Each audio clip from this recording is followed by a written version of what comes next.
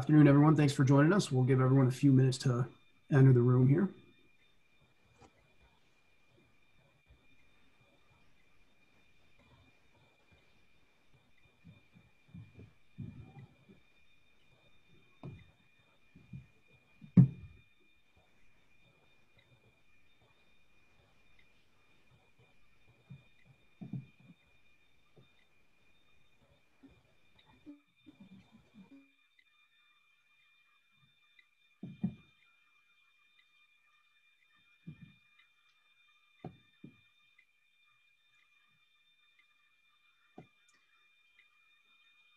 Good afternoon, everyone. Thanks for joining us. We'll give it another 1 to 2 minutes to get everyone into the room here.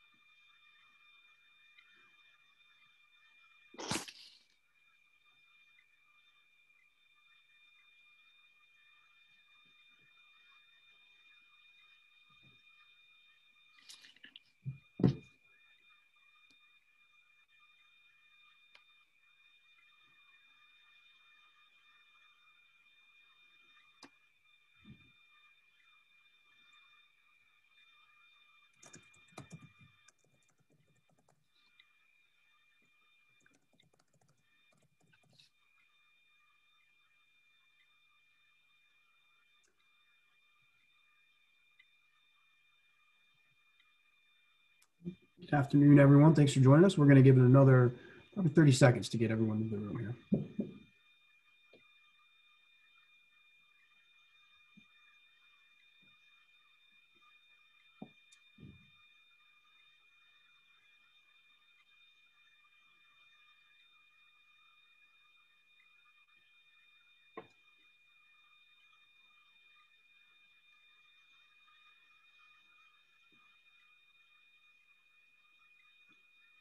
See the room still filling up here. We'll just give it another 30 seconds.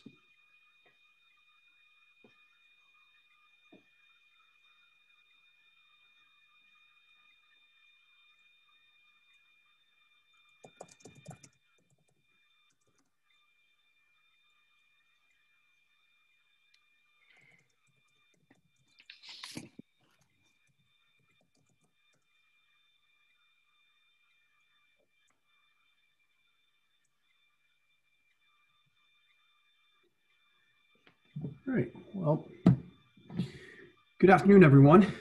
Thank you for joining us once again for our now monthly webinar series. Today's webinar is on gene therapy, what's new and what's next. My name is Brett Spitali, and I'm the Vice President of Advancement here at the National Hemophilia Foundation. At any point during the webinar, if you'd like to ask a question, please use the Q&A feature at the bottom of your screen. We have NHF staff members monitoring these questions, which we will pose to the panel after the presentation. This webinar is being recorded and will be available to the community beginning on Monday, October 5th. I would like to introduce our panelists this afternoon. Dr. Len Valentino is the President and CEO at the National Hemophilia Foundation. Dr. Margaret Ragni, Professor of Medicine and Clinical Translational Science, Department of Medicine, Hematology, Oncology Division at the University of Pittsburgh Medical Center. Dr. Stephen Pipe, Professor of Pediatrics and Pathology, Lawrence A. Boxer Research Professor of Pediatrics and Communicable Disease, Pediatric Medical Director, Hemophilia and Coagulation Disorders Program, Director, Special Coagulation Laboratory, University of Michigan, Pediatric Hematology Oncology at Mott Children's Hospital in Michigan, and Dr. Glenn Pierce, who is the Medical Vice President at the World Federation of Hemophilia. We thank them for taking the time to join us, and I will now turn it over to Len to get us started. Len? Thank you, Brett, and good afternoon, good morning to everybody that's on our webinar. First, I'd like to thank our esteemed panel that we have with us today. I hope you're going to enjoy this presentation, and we'll have ample opportunity, hopefully, for some questions. So I wanted to start and just go through the evolution of hemophilia treatment. And on this slide is one that, that you may have seen before, but I think it depicts the different types of products that we've had to treat hemophilia. So beginning early on factor replacement therapy, whether that was with a plasma-derived or with recombinant products that we currently use, standard half-life products needed to be administered frequently by intravenous injection because of their short duration of action. These products also carry a risk for inhibitors and a high cost. The next evolution in hemophilia treatment came with the development of extended half-life factor 8 and factor 9 products. These could be administered at a slightly less frequent interval, but they still had a relatively short half-life, resulting in the need for frequent intravenous injections. The issues around inhibitors, the cost, et cetera, are essentially similar to the standard factor products. The major advancement came with the development of non-factor therapies, where these could be administered subcutaneously, eliminating the need for frequent intravenous injections. The product can be administered as infrequently as once per month under the skin.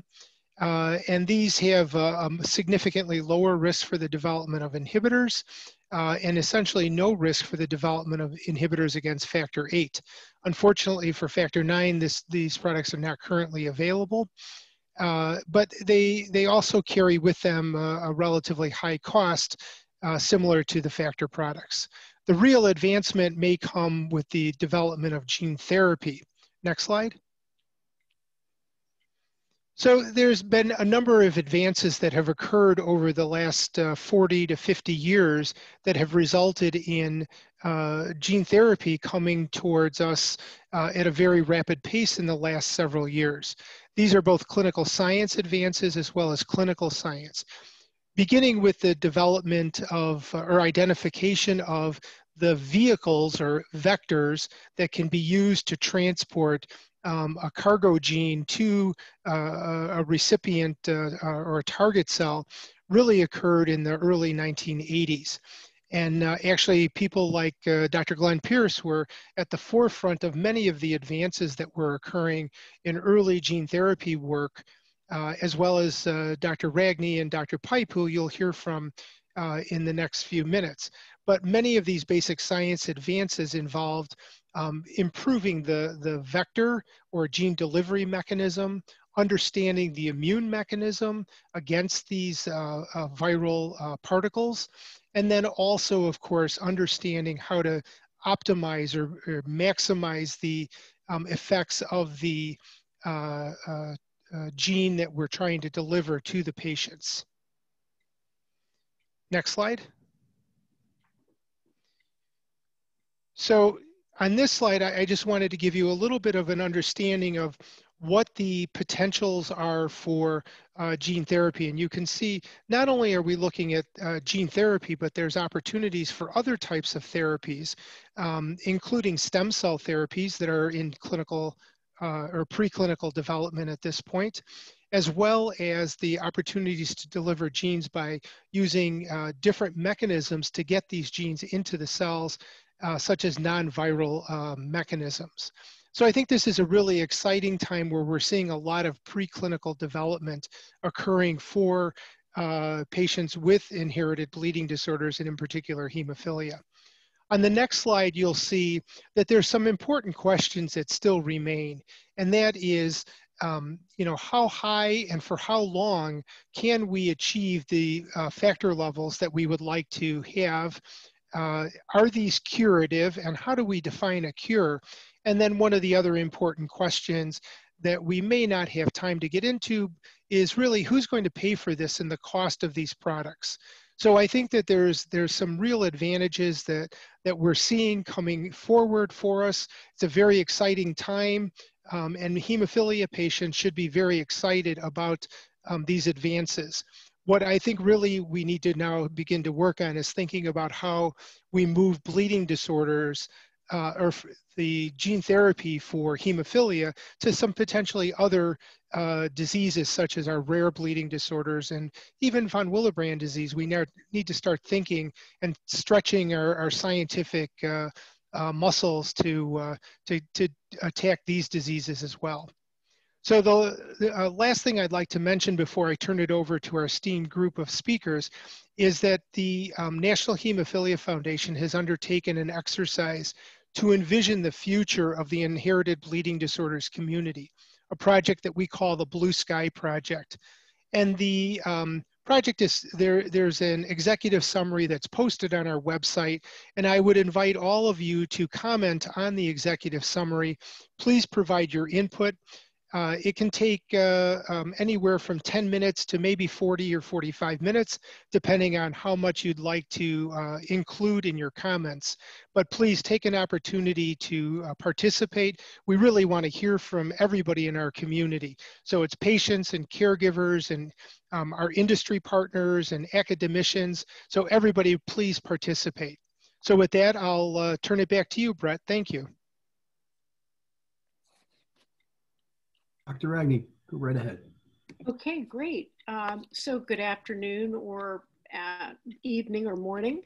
I'm delighted to talk with you about hemophilia B gene therapy, but I thought it might be really important to start just with a simple slide. Many are calling this the golden age of hemophilia treatment, and I suspect that is true. Here, what we're seeing is what gene therapy, how it's really done. So you take a gene of interest, that's really a piece of DNA, and it could be factor 8 or 9, or really any gene, and it's packaged inside of a viral vector. So what that means is a virus such as AAV, which does not cause disease in man, is cleaned of all of its viral machinery, and the gene is packaged in that viral vector. It is injected by IV infusion into a patient, be it woman or man, with the defect, and then it targets a cell. And in this case, it's going to target the hepatocyte, the liver cell. And then it commandeers the nucleus of that cell to synthesize, express, and secrete the protein of interest. So next slide. So currently, there are at least 2 and probably a third related gene therapy trial that are in current progress. As you can see, they have very long names, but whenever you see the ANACO within the name, it really means factor 9. But as you can see, there is an AAV5 serotype. So there are many serotypes, and very many have been looked at. And the factor 9 Padua gene, which is a very interesting gene in the sense that it has 4 to 40-fold the potency of standard factor 9. It was derived from a family in Italy where thrombosis occurred, and this gene has really enabled us to use lower doses of vector. And these are all approved through national.clinicaltrials.gov with an NCT number, and many of them are in phase 1-2 trials. So on the next 3 slides, what I'm hoping to do, I guess I have control, good, is talk about 2 things. On the left, we will be seeing factor levels, and in this case, factor 9 levels over time of a clinical trial. And on the right, we're going to actually see bleed rate, which we call ABR, or annualized bleed rate reduction.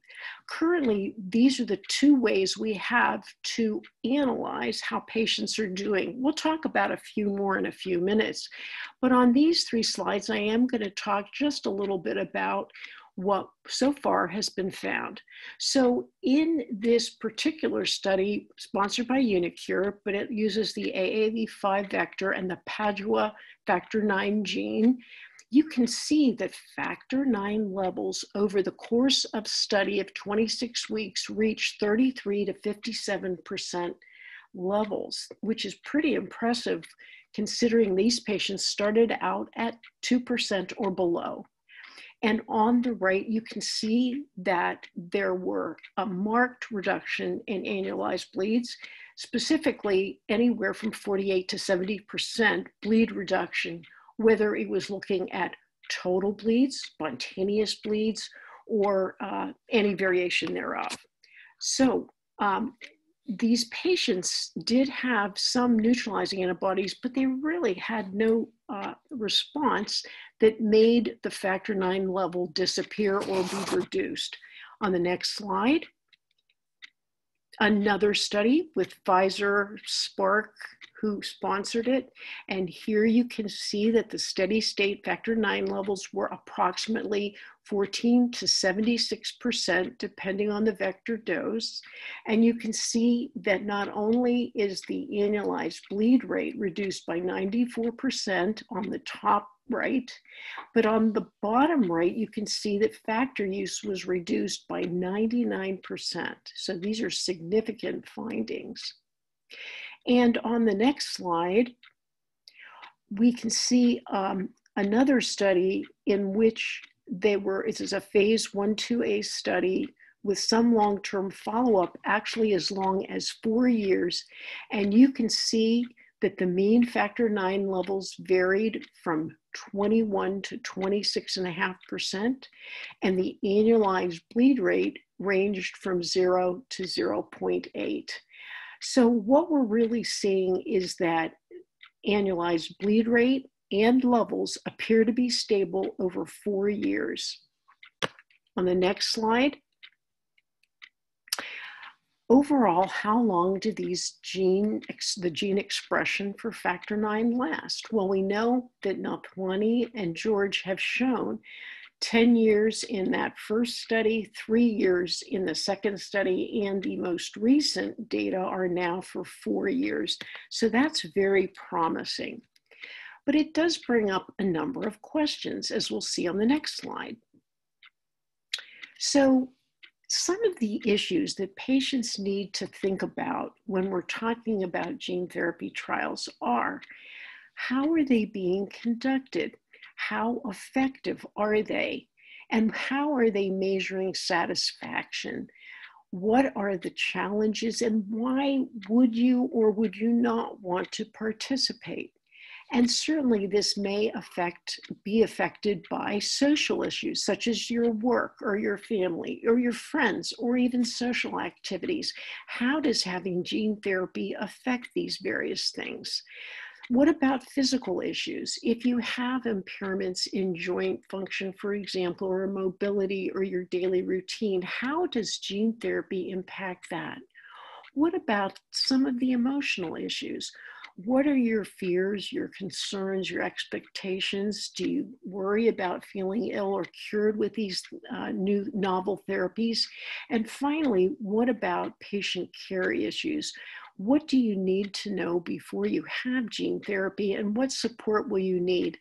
Many of these questions are not completely answered because, as you can see, we're in the early stages.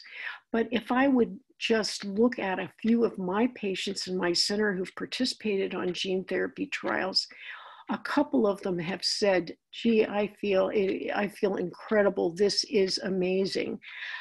It does change one's life. It has the potential to actually make you, I don't know, happy, but maybe free of fears would be more accurate.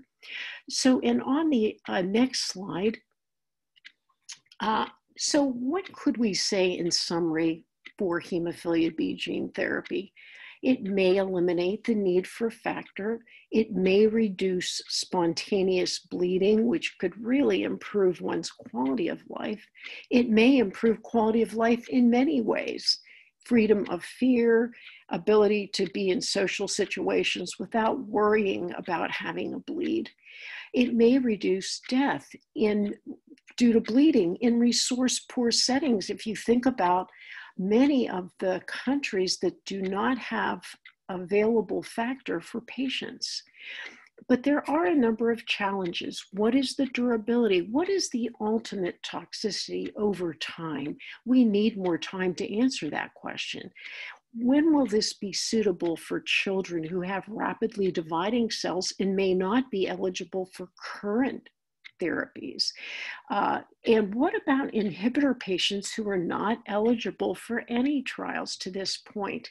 I would only point to a couple future approaches, which you're going to hear about a little later in these talks, but their immunosuppression may be able to be affected and reduced, and the gene itself may be able to be optimized so that we don't have to worry about losing the factor that we are able to achieve, the factor levels we're able to achieve. And in addition, gene editing may be very helpful in reducing immune response.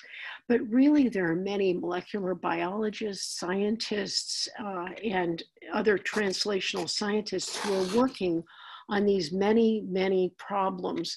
But I think we should stay tuned, and these are really great times to be alive. Next. Thank you.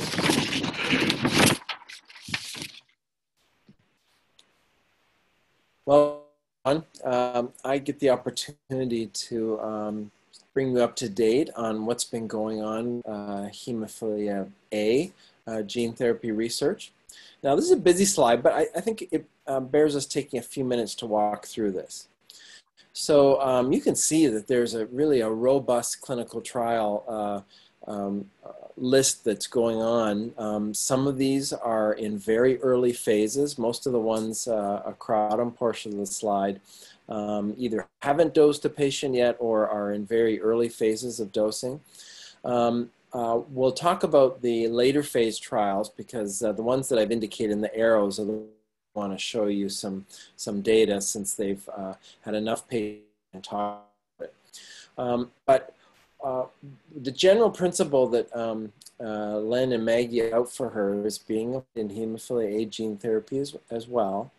There are some unique challenges to factor VIII in that this is a much larger transgene, so this is the package that we're trying to deliver to the liver cell.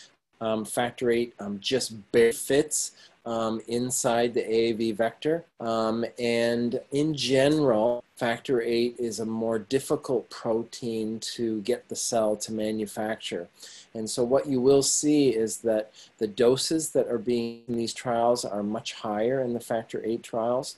And the expression may also be challenged, and we'll show some data in that regard. So a couple of things I want to point towards the bottom. You can see, up until this point, we've only talked about AAV, adeno-associated virus, but there is activity going on with some alternative delivery vehicles using different viral platforms. Lentivirus in particular, there's now at least 3 trials that are listed here that are exploring lentivirus. In most cases, the cells that are being transduced come from the bone marrow, and they are then transduced in the laboratory. Those cells are characterized, and then they're given back to the patient. So the patient receives back their own cells after they've been modified.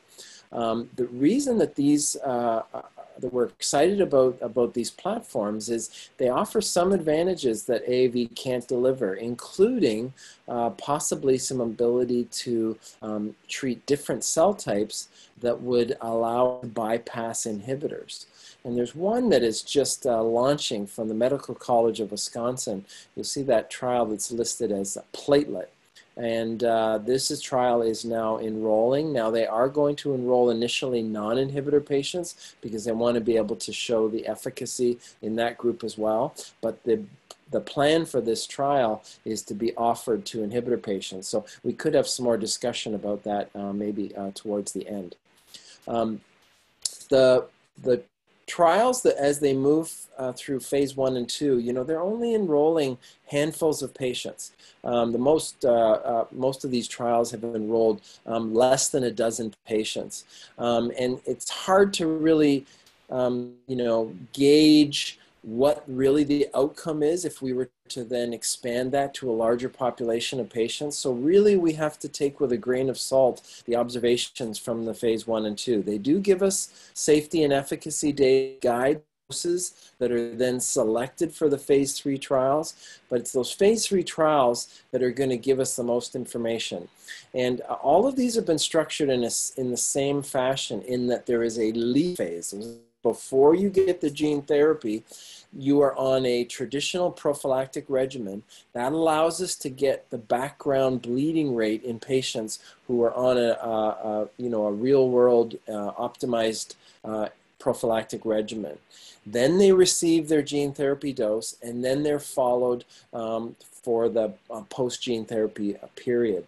There's only really one trial that has dosed all of their patients in phase 3 and are now advancing through the follow-up, and that's the BMN 270 that we'll talk about. So let's go to the next slide, and let's walk through some of the data that's available.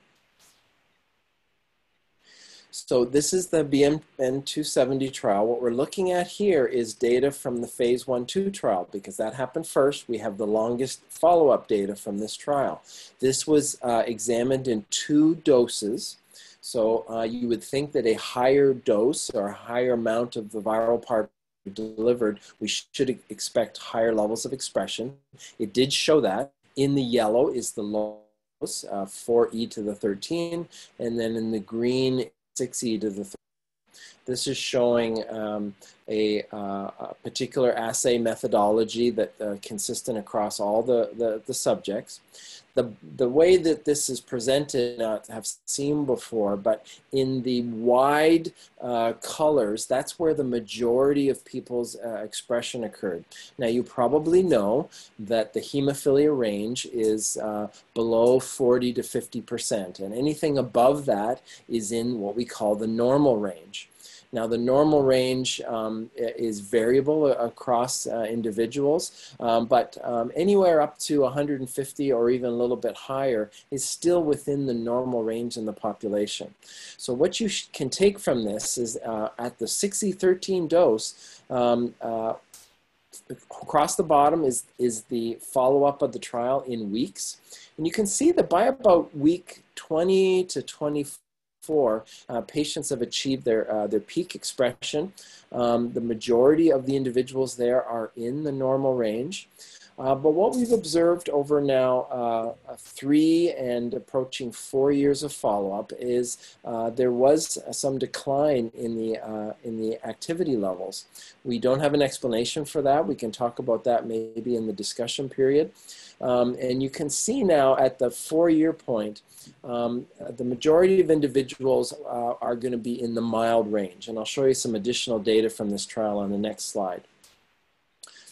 So we're still looking at the phase 1/2 trial data, but this gives us some additional color that I think is worth spending some time. So we're going to start in the middle. So this is the current factor 8 range for the patients, okay?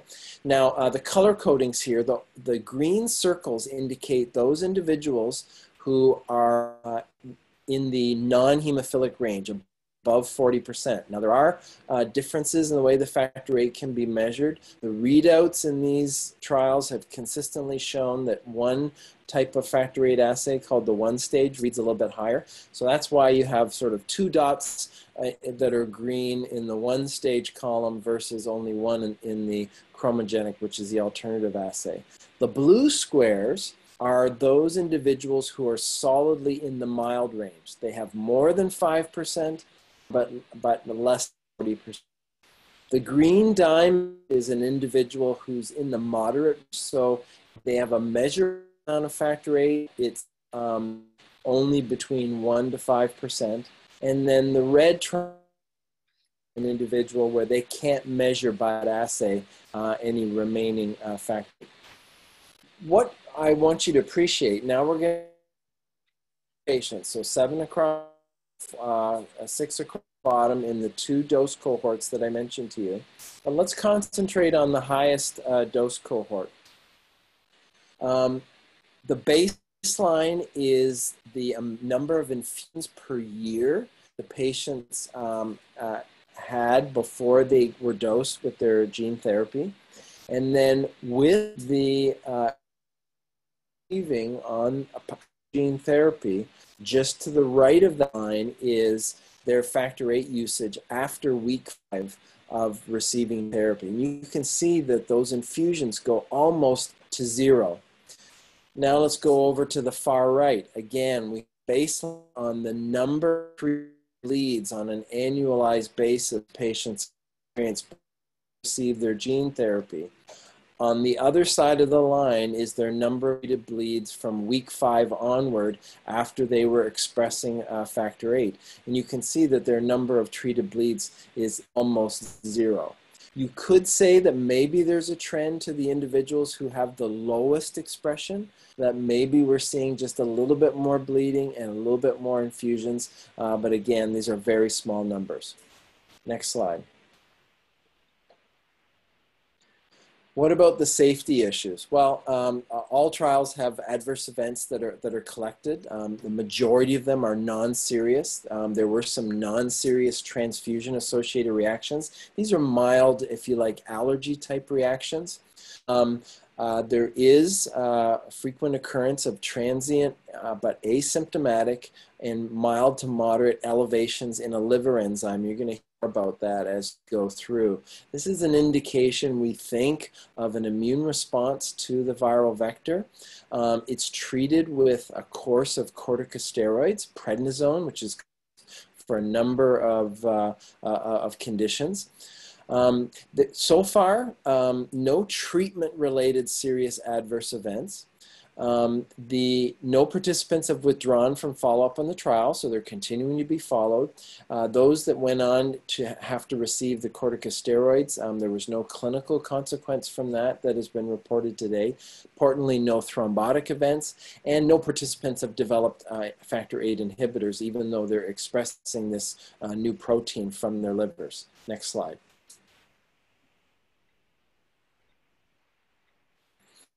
Now, this was the first trial program that was submitted for review with the FDA. They submitted in late 2019, but I think it's important for us to understand what was actually submitted. They did have the long-term data, which I showed you on the phase 1/2 trial, but they submitted for an accelerated approval based on 6 months of follow-up data from the phase 3 on only 16 patients of the planned 134 patients that were in the trial. So that was the data that the FDA had to evaluate. They received what's called a complete response letter back from the FDA, which basically the letter is saying, no, this product is not approved. But in the letter, they did request that they wanted to see 2-year data on the entire phase 3 data set from this clinical trial program, which means they wanted 2-year follow-up from all 134 patients. Now, originally, the trial was expected to meet the endpoints for 1-year data in the 4th quarter of 2020. Which we're heading into, but this request is actually asking for 2-year data, which would mean that those trial endpoints would finish a year later in 4th quarter of 2021. Next slide. So what about some other activity? So this is another factor VIII program from Spark called SPK8011. This is, again, a phase 1/2 clinical trial in men with hemophilia A. They've had 14 participants, and this was still a dose escalation to find the optimized dose. Most of the subjects received the highest dose, which is the 2 × 10 to the 12th. And in the individual had sustained expression of factor VIII, similar number Dr. Ragni was showing, 91% reduction in annualized bleed rate, 96% reduction in factor VIII infusions. And those individuals, those responses have shown stable and durable factor VIII expression from 2, almost 3.5 years of follow-up. Interestingly, 2 of 9 participants, though, at the 2E12 dose actually lost their expression. And it's believed that this was due to an immune response to the vector. And this would be despite intervening with the corticosteroids that I mentioned. 1 patient had an acute reaction to the infusion, which was manageable. 3 subjects have shown the liver enzyme elevations. All of those resolved with steroids, although 1 patient was admitted to the hospital to get an IV form of the steroids to treat. Next slide. This is the third trial I wanted to share with you. This is from Sangamo Therapeutics and continuing development under Pfizer. We see this is a similar type of data presentation as I showed you for BMN 270. The majority of the patients are in those wide bars of the graph. To orient you, the 50% would sort of be the cutoff, where above that we would consider the normal range. And the weeks across the bottom is the follow-up on the trial. Again, patients seem to reach a peak expression somewhere between here 10 to maybe 16 weeks. And what I've highlighted here in the background is sort of my layer on of the normal range. And again, we do get the impression that out to a year out from the trial, there is a dip in the averages of the patients, indicating that maybe we are seeing some decline. We're only going to know that through additional follow-up on a year 2, 3, and 4 to see what the trend is here. Next slide. This is the last one. This is a trial that I'm also involved in at the University of Michigan. And the color codes here, this is a phase 1/2, uses a different AAV vector than the other trials. This is a AAV vector. It's from the same family as the previous one from that Dr. Ragni had shown you. This is the same family as this AAV8 virus, but it's got a slightly different variant. It's called HU37. So this is first in man, and so this study was designed to be careful with, since this was the first use of this type of vector. So this was a dose escalation, and it was done in pairs of patients. So step 1, there were 2 patients in the blue line. Then they did a dose escalation in the green, which gave us maybe a little bit higher expression. And then in the pink or purple color, depending on your computer, are 2 patients at the 3rd dose cohort. So there does seem to be a dose response here. But what I'm impressed with, again, from this data is now with follow-up beyond a year, those patients, whatever expression they did have, seem to be sustaining that expression over time. And we have at least follow-up through over 16 months with no evidence of loss of expression from this trial. Next slide. So to sum up, from an adverse event perspective, elevations in liver transaminases, this biomarker we can measure in the blood, seems to be the main toxicity that's observed. It's asymptomatic. We wouldn't know about it unless we actually drew labs on the patients. The majority of these events can be managed with corticosteroids, but it doesn't mean that every patient we can salvage their expression, because we have seen some cases where there have either been partial or complete loss of the transgene expression. The pathophysiologic mechanism for the liver toxicity, I think, still remains unclear. There is evidence that this is a type of immune response, which is a reaction against the capsid, the coat of the virus, and it's inducing what are called cytotoxic T cell responses against the cells that have been transduced with the vector. But there may be other causes that we haven't fully understood, including stresses on the cell and what's called an innate immune response, which could be triggered by the genetic elements itself.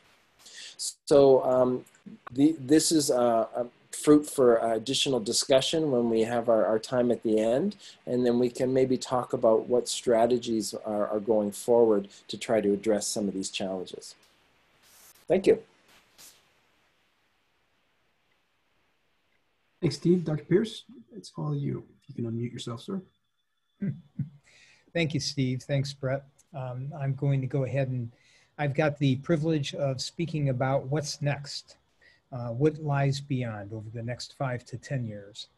And so you've gotten some wonderful reviews from Maggie and Steve and Len on where we are today, where we are with regard to products that are commercialized, and where we are with regard to gene therapy for clinical trials. And as you can see, it's not particularly straightforward. We are seeing a lot of variability. So some patients are getting low responses, some patients are getting high responses, a few patients are getting no responses, and so that's a problem with regard to AAV. And then the durability that Steve referred to has been seen at this point in the BioMarin studies, but nobody else has gotten out that far. And so we don't know what's going to happen with regard to the other factor VIII studies that are being done. We do know that we've got factor IX out to 4 to 10 years, and it looks pretty good. That's a straight line. Those patients are not losing activity. So factor VIII looks like it's a unique animal in that regard. Reliability is the other problem, not knowing what level you'll get. Safety, you've heard a little bit of discussion about liver enzyme elevations. We know that at least one cause of those, as Steve pointed out, is a T cell response, an immune response to the cells that contain the new factor IX or factor VIII gene that can destroy those cells. But that may not be the only response. There may be other things going on, as Steve pointed out, either inside of the cell or other aspects of immunity, such as our basic primitive immune systems that guard against invaders that may be operating here. And so more understanding is needed there. And then AAV does integrate into the chromosomes, and to date that has looked very safe in the hundreds of patients who have been treated in a variety of clinical trials, but it's certainly something that needs to be better understood and quantified. And as you've heard a little bit about, we can't treat patients who have pre-existing AAV antibodies. Many of us encountered AAV in preschool, or if we're parents, we got it from our kids because it's a prevalent infection. It doesn't cause any disease, but we will make antibodies to it, and those antibodies can last for decades. And so if we have antibodies, we are not eligible for taking AAV. Children are another issue. We have no way at this point of being able to treat children. At some point, that will gradually progress downward, as it has for other clinical trials in hemophilia, but it's unlikely we'll be able to treat the smallest children, which would benefit tremendously from an AAV gene therapy because their livers are turning over so fast, they'll kick the gene out, and it won't stay there for a long enough period of time. This needs to be better studied, though. And a lot of our problems would go away if we could repeat dose AAV. Most of the problems would go away if we could just give it again, so that if we didn't get a great result, we could continue to give it. But we can't do that with AAV. The antibody responses that we make are sky high, just as they would be in a major viral infection. And as a result, it means that, that those individuals are likely to be ineligible for most other AAV therapies in the future. Next. So what's in the queue for clinical trials that could try to deal with some of those questions? We are looking at both genes and delivery vehicles. And so with genes, we're looking at the idea of better transgenes. And so that's occurred, as Maggie described, with factor IX Padua.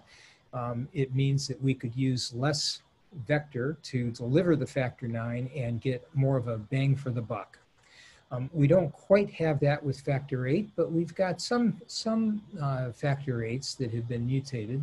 Some of the work that Steve was involved in early on in his career, those factor VIIIs have been further modified and may offer some potential for an improved factor VIII transgene as well.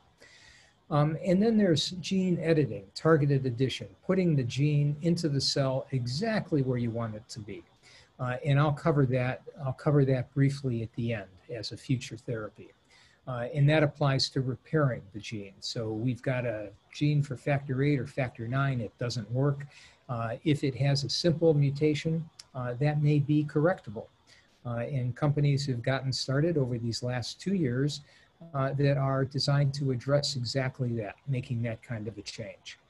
On the delivery vehicle side, we've got lots of research going on. So it seems like everybody and their brother is trying to make a better AAV To date, I really haven't seen a whole lot of success in doing that, but it hasn't stopped a number of groups from continuing to see if they can make an AAV that won't be recognized by the immune system, that can escape the antibodies that we've got, that won't cause the inflammation in the liver. But all of that, much of that work has been preclinical, with some trying to emerge into the clinic. Lentivirus is something that that Steve mentioned. That is a virus that will put genes directly into the chromosomes, and so that will give us a permanent gene addition. If we want to use factor VIII or factor IX and use lentivirus, we should see a permanent result from that. And as Steve pointed out, there are 3 trials that are moving forward, and there's a 4th one that is getting close to going into the clinic. Well, we've talked a lot about the viruses and our host response to them. Remember, we're dealing with viruses, and our job is to defend ourselves against viruses. That's the whole purpose of what's happened over 500 million years of evolution. And so we're trying to prevent that from happening, and that's part of our challenge. But what if we could use something that was benign and transparent and didn't cause a viral kind of a host response? And that would be a lipid nanoparticle. So they're basically little globs of fat that we could put our gene inside and deliver to the liver, as an example, and provide for getting that gene into the hepatocyte, the liver cell, to give us an effect. And I'll mention that technology in a couple moments too. And then the final area is cells. So instead of using viral vectors or lipid droplets to deliver the gene into the body, what if we just delivered the gene with cells? And that technology is also moving along. Next. So this is kind of a simplified graph that looks at 2 deficiencies of AAV and just gives us a general idea of how different groups are trying to counter that. And so on the y-axis, we see overcoming the neutralizing antibodies so that we could treat more patients. And on the x-axis on the bottom, being able to do repeat dosing. Standard AAV is in the lower left corner. And there are 2 companies, at least, that are working on trying to make a better capsid, a better envelope for the AAV so that it can escape neutralization by our immune system. And we'll see how that develops. They've been at it for a number of years and are looking to move toward the clinic with vectors that are so-called hypoimmune. They won't induce much of an immune response, and they can escape our current immune response to AAV. If we move over to the right-hand side, if we look at the far right, there are companies that are looking at how they can do repeat dosing. And what that means is that you really can't have a host immune response at all, any sort of a host response, if you want to be able to give it again and again, just as we give factor VIII or factor IX again and again.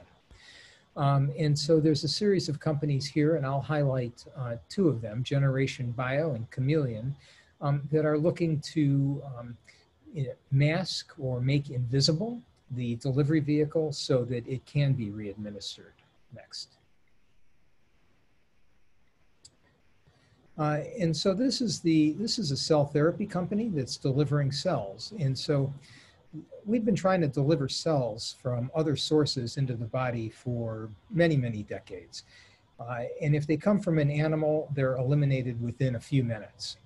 If they come from another human, we need to use potent immunosuppressive drugs, such as in liver, kidney transplant, to prevent our host immune response from killing those cells. And so that's been a problem. But we've also tried to make these cells invisible over the last 30 or 40 years.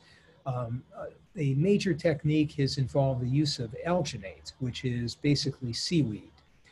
That's been processed and purified, and it can encapsulate cells and make them invisible. The problem is that it's not invisible, and our body recognizes it as foreign and mounts a huge attack against it to destroy it. And so there's a group in Boston called Sigalon that has developed a technology to make this capsule invisible. And so it's a proprietary technology. They've published a couple of papers on it. It came out of MIT several years ago. And so what they've done is that they've taken cells, they've put the factor VIII gene into those cells so that those cells can now secrete factor VIII. And then they've enveloped those cells in a matrix, a little capsule, and then they place many of these capsules into the peritoneal cavity, where they can find a little home, get access to a blood supply, and secrete their factor VIII. So they've established this in mice, in non-human primates, and they have opened their first site for their phase 1/2 trial in London, I think this month, or this last month. And so that looks like a very interesting technology that has made its way into phase 1/2. No guarantee that it's going to work, but they've made a major step toward getting around some of the obstacles of using a cell therapy. The nice thing about this is that you can inject it again. And so if it doesn't last or needs to be topped off, you can administer more. Next slide. And then another technology that's making its way toward the clinic is this non-viral technology, these little lipid droplets that can contain the factor VIII gene. And what this company did, which is called Generation Bio, they did a neat thing. The AAV it's our delivery vehicle of choice to get the gene into the cell, into the nucleus, and get that gene to make factor VIII or factor IX. But the capsid, the envelope, the AAV itself is a problem. We make this huge response to it. So what this group did was to get rid of the capsid, take the guts of what the transgene is inside of the AAV, the factor VIII or the factor IX, and put it into a lipid droplet that they have especially designed to home to the liver. And so they call it ceDNA, which stands for closed-end DNA. It allows that DNA to set up a stable DNA inside of the nucleus that can then make RNA, that can then make protein, which is our factor VIII or factor IX. And so they are progressing through preclinical studies and have been at this for probably about 2 to 3 years now, and making significant headway toward the clinic. Again, this is all high risk, no guarantee that it will work, but it sets the stage with both of these technologies that I'm highlighting for non-AAV ways of dealing with the problem. And that's important for us to think about because gene therapy isn't the end. Gene therapy is the means to the end. The end is to cure hemophilia, not to use gene therapy to cure hemophilia. Gene therapy happens to be the vehicle of choice at this point in time to cure hemophilia. But we need to remember that it's simply a tool designed to get us to the goal, and it's not the goal in and of itself. Next slide. So what about next generation gene therapies? This technology has really only been around for about 8 years. The first companies got started in the 2014, 2015 range. And it's called gene editing. You've probably heard about this in the popular press. And what it is, it means you can go into the chromosomes to the genes themselves and actually edit them, change them. You can add a gene, you can kill a gene inside of the chromosome, or you can replace a gene or repair a gene. And so it sounds a little bit science fiction, and it is a little science fiction. It's been a challenge to do this in a reproducible and reliable way and to not wind up having off-target events in other chromosomes and other genes. But a lot of progress has been made with a lot of different groups working on it. This is a very hot area of biotech these days. What impact this will have for hemophilia, I'm not entirely sure yet. We have 2 companies that are pursuing this for hemophilia that have publicly stated they're pursuing it. One is Logic Bio in Cambridge, and they are not in hemophilia yet, but they've just entered their first trial with an enzyme deficiency, a rare enzyme deficiency, where they are popping the corrected gene into the albumin gene. And that's a very safe harbor. It's called a safe harbor. You know, you're putting it into one place. It's going to be a safe place for you to place that gene. And they're looking to get expression then off the albumin promoter, the part of the albumin gene that makes albumin production, to see if they can get their gene expressed by that promoter. And so we'll see how that develops. They have factor IX on their list of things to do. And then the other company that I wanted to mention is called Intellia Therapeutics, and they're also in Cambridge. Just about all of this is in Cambridge. And Intellia Therapeutics is doing gene editing using their technologies to see if they can change the factor VIII gene and put it into chromosomes. And so there's in preclinical studies at this point. No guarantee that we will see them get into the clinic, but that's where they're moving toward. And it remains I think, a very promising area. Somewhere down the line, all gene therapy will be gene editing. We won't be randomly placing genes inside a nuclei or inside of chromosomes. We'll be doing gene editing. When that happens, maybe many years away, but these companies form the first group that are really working toward this kind of a goal for much improved gene therapy. Next slide. And so can these new technologies help us? And the answer is a qualified yes. They can help resolve some of the unresolved AAV issues. Some of them will offer durability because they offer us permanent changes, not temporary changes. Others will allow more reliability or deal with the variability because they can be dosed again and again to be able to more precisely get to exactly what level of factor VIII or factor IX one would want. They all are going to have their host or their attendant safety issues that will need to be understood and resolved. And they will also be open to individuals that have pre-existing AAV antibodies. It won't matter because these technologies, many of these technologies don't use AAV. They'll also be open with appropriate safety rails to children. There is not a reason why they can't be used in children, as opposed to the issue with AAV that I've mentioned. And then, as I said, they are eligible for repeat dosing in many cases. Next. So where are we? Well, generation 1 AAV, as you've heard from my two colleagues, it's in clinical trials. We're seeing some remarkable effects. And at least some of these therapies that are in phase 3 clinical trials are likely to be approved by regulatory authorities over the next 2 to 4 years. So we are at the cusp of a change in the treatment paradigm for hemophilia. We also have, in parallel, AAV alternatives that are either moving toward or are actually starting in clinical trials. And they will represent, if they are successful, other alternative gene therapy approaches.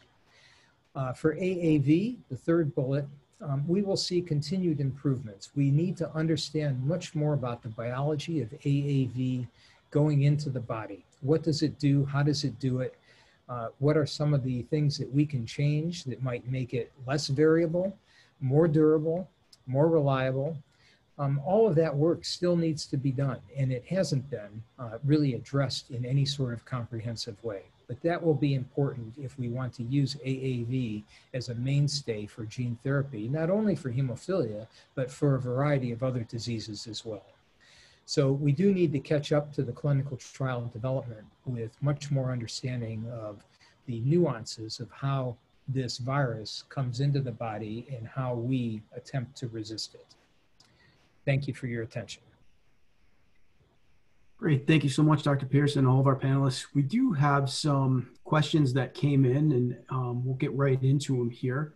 First one for the panel is factor VIII, factor IX expression, annualized bleed rate, and factor VIII, factor IX consumption all serve as outcome measures for gene therapy studies.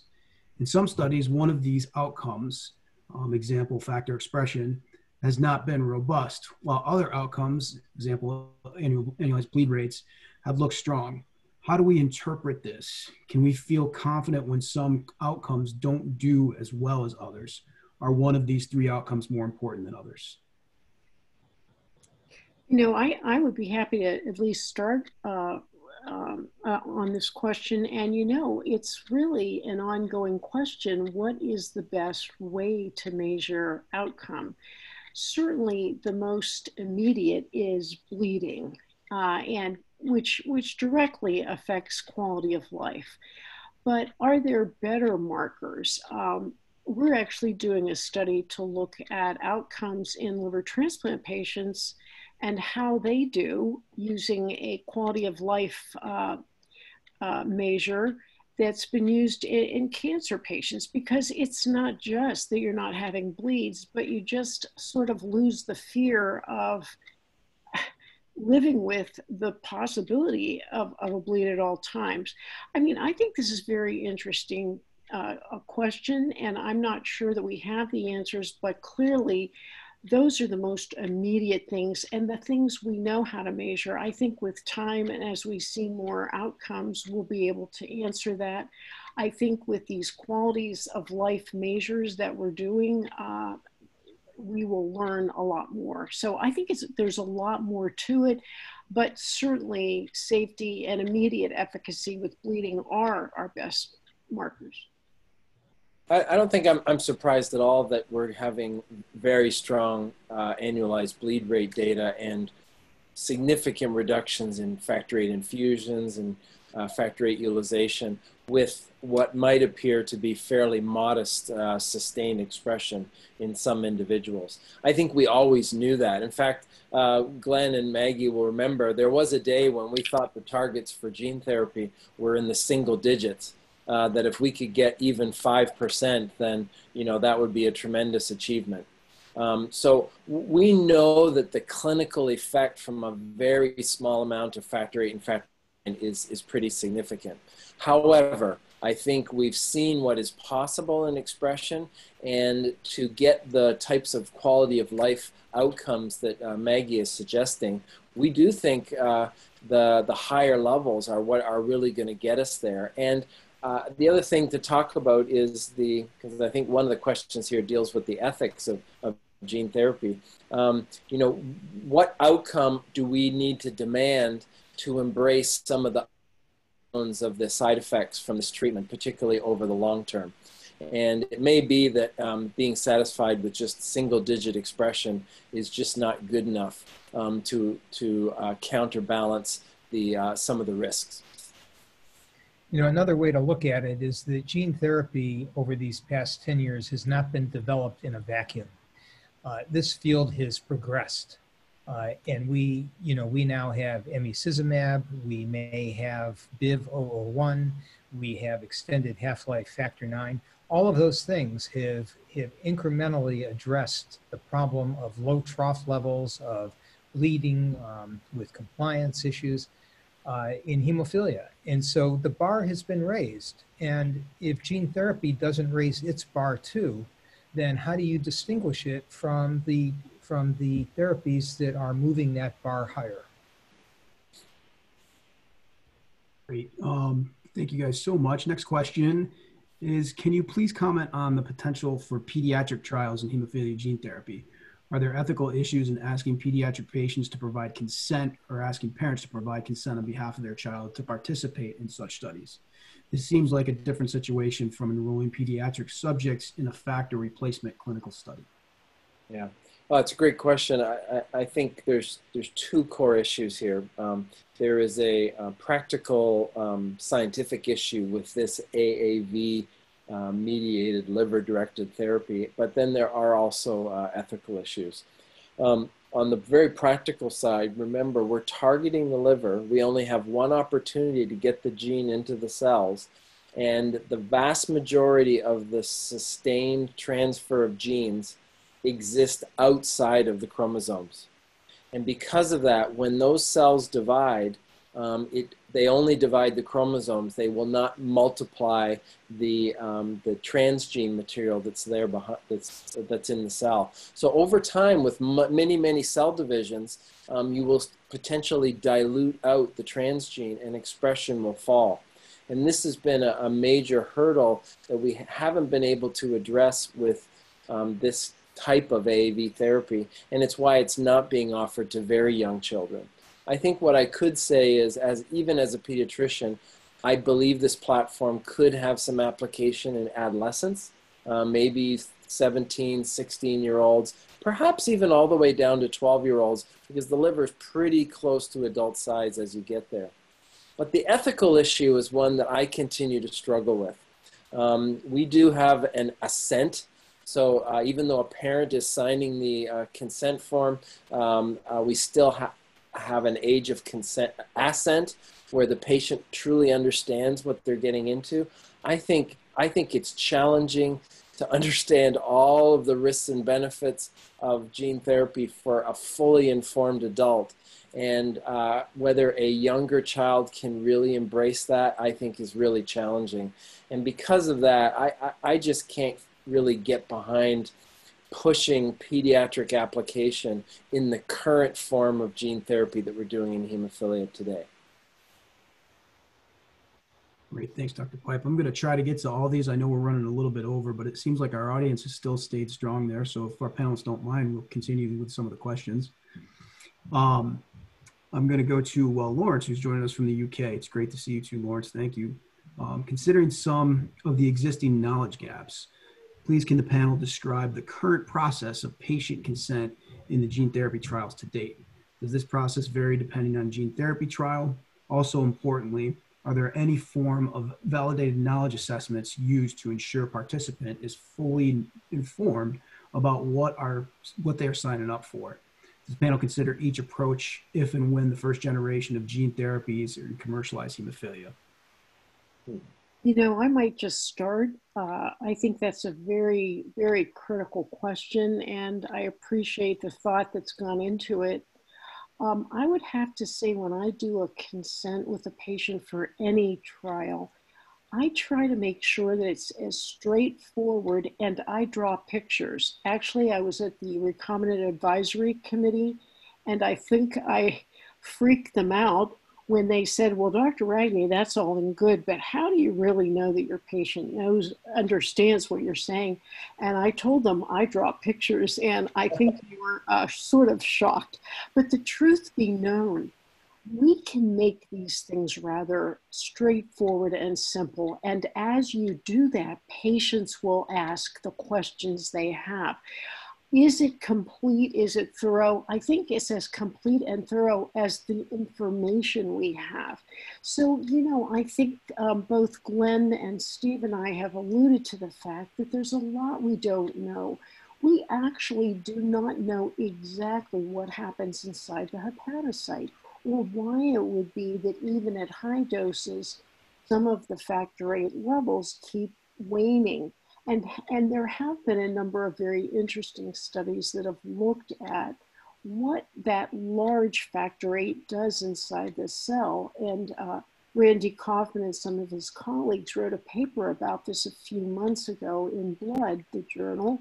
And basically, it seems like it may be a very globular protein that may, quotes, muck up the works and make it hard to express the factor VIII that's given. Bottom line, I start out with pictures. I try to make sure that safety and what the issues in terms of side effects is. I try to make sure that they know how much they might expect in efficacy and where we have some limitations. It's a big issue, and at this point in time, I think there are a lot of unknowns, and I think we have to be very honest. And as more is known, we make that available, but I think we are really in a steep learning phase that continues. Yeah, one good thing, and I appreciate about this community, is because we've had good therapies for a long time, we spend a lot of time talking about new waves of therapies before they ever come to be a reality, including even clinical trials. So we've been talking about gene therapy for 20 years. So this patient community is far more informed than other communities where they're dealing with a life-threatening condition, no prior therapies, and then suddenly a new technology arrives and they're being asked to consider that new technology. So I draw pictures too, Maggie. I find it very useful. But I also find that the patients who I've had who are interested in gene therapy came very well informed already. And I was just sort of rounding out to make sure that we covered all the important aspects. Great. Next question. What outcome measures is the FDA looking for specifically in order to approve? Will they also consider various outcomes in addition to the durability? Well, maybe I could start with that. So I believe the co-outcome measures that BioMarin had submitted were factor level and annualized bleeding rate. And so we really only have 3 outcome measures that have provided us with any sort of quantitative numbers. One is the factor level. Second is that annualized bleeding rate that Steve went into some detail about. And then the third is factor consumption. How much factor 8 were they using versus how much factor 8 are they using afterward, or factor 9. And so those are powerful measures. But the factor consumption and the annualized bleeding rate, as Steve was saying, they're not sensitive. They're not, you can have the same number whether you have a 5% factor level or 150% factor level. That number won't change. And that's because you don't bleed 24 hours a day, 24/7. I can remember going 2 weeks, 3 weeks at a time with 0% factor 8, not bleeding. So it's not like you automatically bleed when you don't have a high enough factor level. And that's why those are cruder measurements. They don't tell us truly what the incremental continuous effect of higher factor levels can do for you.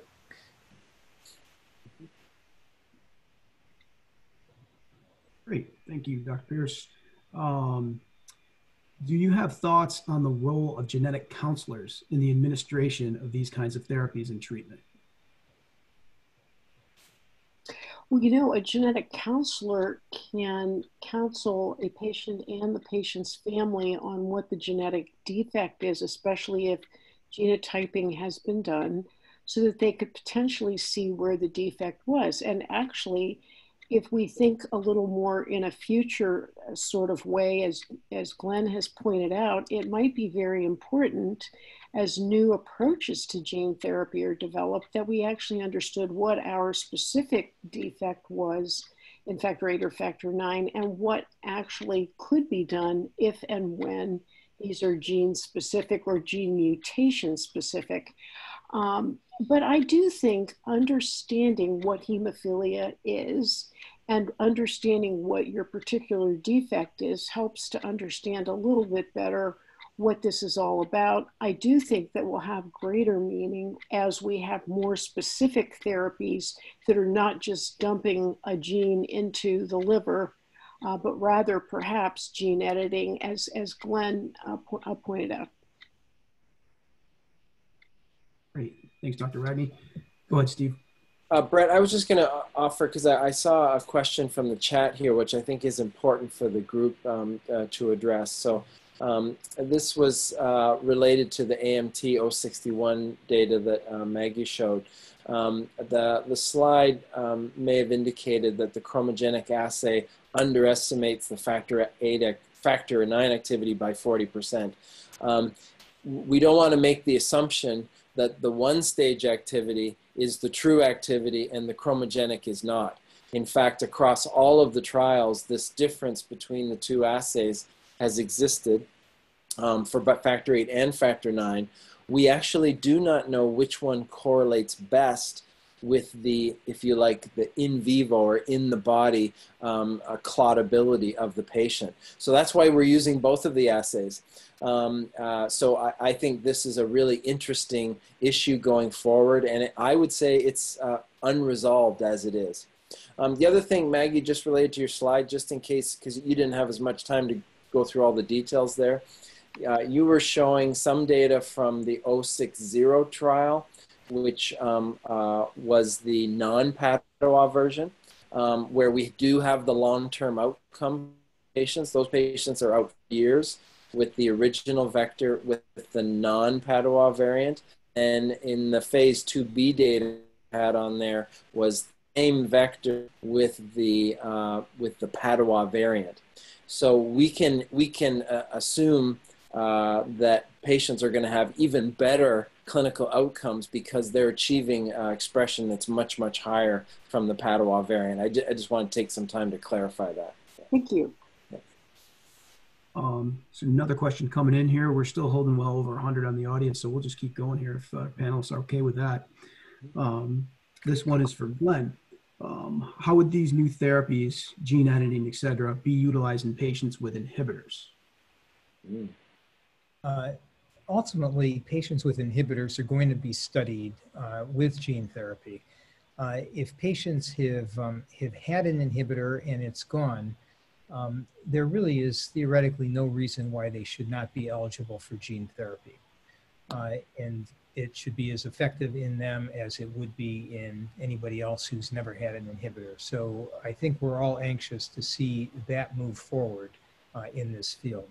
If you actually have an inhibitor now, the overall question that we want to answer is, if we give gene therapy and get a constant amount of factor VIII getting made and getting secreted into the circulation, could that tolerize us the way we give factor every other day to try to tolerize the body and get rid of the inhibitors, the antibodies that are blocking factor VIII? And in some experiments with hemophilic dogs, that has been the case. It makes sense from an immunologic point of view, it makes perfect sense. And it is one of those things that just needs to be tested. It needs to be tested, though, under rigorous clinical testing procedures to make sure that the safety of the patient is kept paramount in doing this. And so I think that as gene therapy progresses, as some of these come to the market, we will see this as a clinical trial designed to test whether or not it could be used as perhaps a more effective way, or certainly a more cost-effective way of treating an inhibitor patient. Thanks, Dr. Pierce. We've got another question in the chat that came from Dr. Karkarni. Dr. Karkarni, I hope you're doing well. Do you think that gene therapy can address carrier status in women and correct it? Gee, this is Maggie, and I'd love to at least start with that question. There's just no reason I can think of that women could not also receive gene therapy. And many women are symptomatic. We take care of many women. As you know, for years it was said that women had no bleeding symptoms. And then we've had some really outstanding studies that have clearly shown that women have joint disease. Certainly they have excess bleeding with menstrual bleeding and with postpartum bleeding. I think that it's quite time that women be part of this entire effort. And I actually think it's part of NHF's mission to assure that all those who are potentially able to receive a gene therapy would have the potential to at least participate in trials and see about how that works for them. So I would be an advocate, a strong advocate for including women in trials. Wonderful. If I could just point out, there's a chat box here that talks about when we could expect to bring gene therapy into the developing world. And that's something that has been a passion of mine in working with the World Federation of Hemophilia. We're doing a humanitarian aid program. We're treating 20,000 patients a year. And for those 20,000, we are making a huge difference in their quality of life. But the treatment that we're giving them is not the state-of-the-art treatment that they can get in North America and Europe. It's not full-blown prophylactic therapy. It's not designed to keep them as healthy as possible. It is designed to save their lives and prevent some of the major problems that occur with hemophilia.